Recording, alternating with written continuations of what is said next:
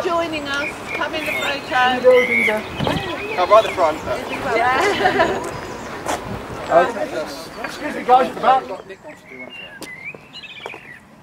Great, I hope to catch you later then, Joe. Yeah, brilliant, thank you, Mike. Alright, I'm just going to go and then I'll catch you walking. Yeah, right? brilliant, thank you. Right, okay, thanks a lot. Good luck, guys. See ya, thank you. Bye. What we're going to do is we're going to have a few speeches here, and then we're going to march around the town and end up outside the Majestic Cinema where we'll have a few more speeches.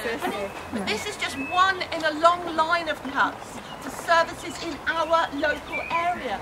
So bit by bit, all these things that we need, that we rely on, are being taken away from us. And we only realise when we go to use them and they're not there. The audience there, we had some leading cheerers from Ted and Sunny last week. And last week we were marching for 4 demands. And they were jobs, education, health and employment. Our mental health is severely underfunded, and we've seen that they've tried to get rid of beds, and it's been a long-term thing.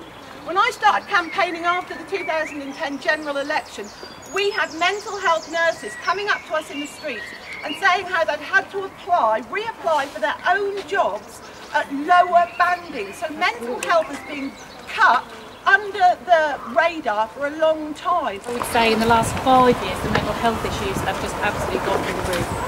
And we've got young people who are taking overdoses on the way to class, on Facebook at night trying to talk to the support workers and the staff saying that they're trying to commit suicide as we talk to them. They're all self-harming, they've all got addiction issues, they are just in absolute mess. So the reason I've come today is because we don't need less mental health support, we need absolutely masses more. And it's in the primary schools as well. They've got young children in primary school who are now having panic attacks, talking about self-harming, and already started using cannabis in Kings Lynn. So let's not shut anything. No. Because this is important. The mental health service in West Norfolk is not fit for purpose. Do you all agree? Yes. My wife's family have suffered 2 suicides. One shot his head off with a gun, and she had to go out to Canada with her mother. And children shouldn't really be suffering. They should be getting all the help they can get. It's a disgrace. You know, this kid, you know, he's afraid to go out. He's got no friends. You know, he's locked in his own little room. He's not playing PC games or anything like that. He's not even able to do that. You know, and this kid's getting no help. What a disgrace. Why are we not putting money into the mental health service? Norman? Well, I think the first thing to say is you just can't trust the Tories with the NHS at all. And it's not just mental health, it's doctor surgery. Well, NHS England told me yesterday, doctors are going off sick with stress. They're going part-time, then they're retiring, and they're not coming back as locums. And why is that? Well, you see how the government's treated the junior doctors, actually got them to go on strike, which is unheard of. Well, the government doesn't treat doctors and nurses with the respect it should. And have you ever heard of anything called the transformation plan, sustainability and transformation plans? Well, that is Tory shorthand for cuts. And that means they're trying to cut health provision in this area. And so all of us have got to stand up and say to the government, no, this isn't right. The NHS is too precious. The NHS is worth fighting for. The NHS was set up by Labour, and we will not see it ruined in Tory hands. No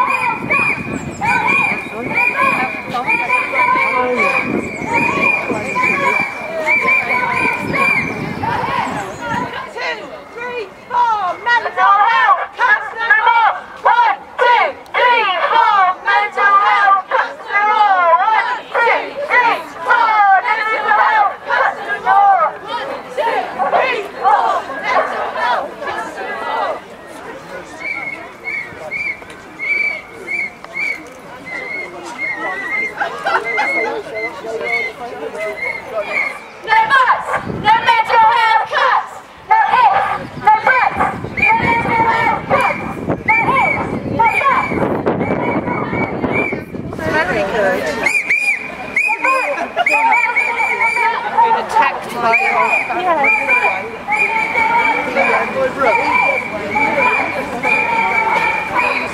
Mental health cuts, no ifs, no buts. No mental health cuts, no ifs, no buts. No mental health cuts, no ifs. Mental health cuts, no more. 1, 2, 3, 4. Mental health cuts, no more. 1, 2, 3, 4. Mental health cuts, no more. 1, 2, 3, no buts. No mental health cuts. Who's up?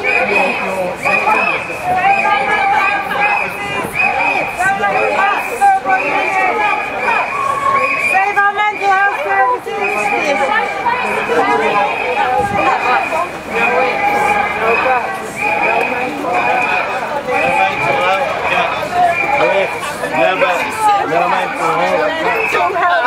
Looking up,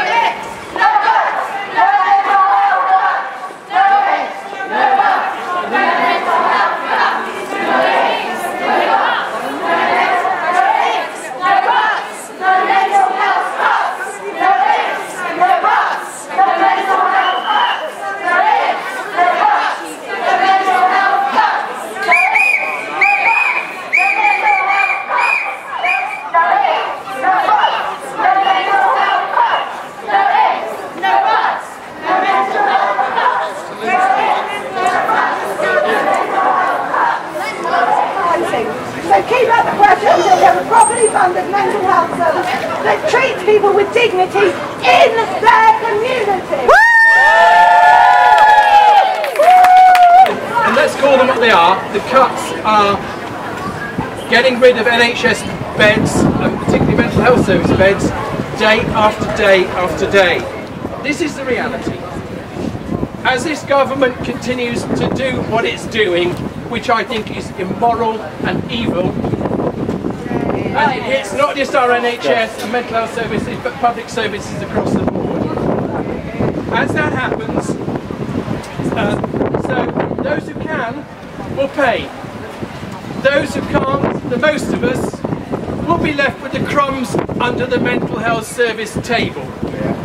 In my lifetime, it has never been like this. We've never had to fight like this before.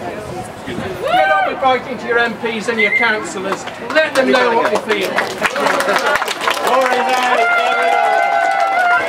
And I did invite our MP, Henry Bellingham, to come and speak, but he was unable to. He had a prior engagement. Shame! Shame! And we're just going to have a few words from Beth, and then Anna's going to talk to us. Thank you. I'll just be quick. I just want to say, my little brother, my 15-year-old little brother, has severe depression and personality disorder. He has to travel to London every month to get the help he needs. To London every single month. And that is expenses that come out of my family. That isn't acceptable. This is young people being affected because the government cannot be asked to give the right funding to young people and their mental health. Mental health services save lives. Believe me, it can happen to anyone, any one of us, at any time. 20 years ago I was smacked hard in the face with a severe mental breakdown. If I had been miles away, the other side of the country, they would not have been able to give me their support. It must be impossible and incredibly hard for people to cope without their families by their side at a time when you really need somebody constant. What we've heard is a lot of heartfelt stories about how mental health has impacted on people. We don't think anything is saying we've got a cold, we've got flu, you know, I've hurt my arm and going to the doctor, but when it comes to talking about our mental health condition, it's still very much under the radar. Listen, so we're helping to raise awareness by the fact that we're taken to the streets. What I know is we're going to have to take to the streets more and more often. And it can't be all London-based or Norwich-based. We have to take to the streets where we live because these are our services. And what we're hearing time and time again is the impact on young people. Yeah, I do suffer from mental health, and yeah, I'm scared. I am a scared person. You know? We'll be with you. You know? I'm scared. You know? And it's difficult, you know, so whatever I can do for people with mental health, then I'm there. I'll do it.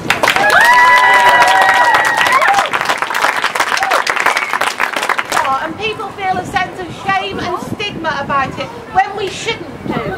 And life is getting harder in very many different ways for many different people. As I said earlier, we've got more and more homeless people who don't know how much they're going to bring in their wages because they're on 0 hours contracts. Imagine not knowing if you're going to be able to afford to pay your rent. Of course that's going to have an impact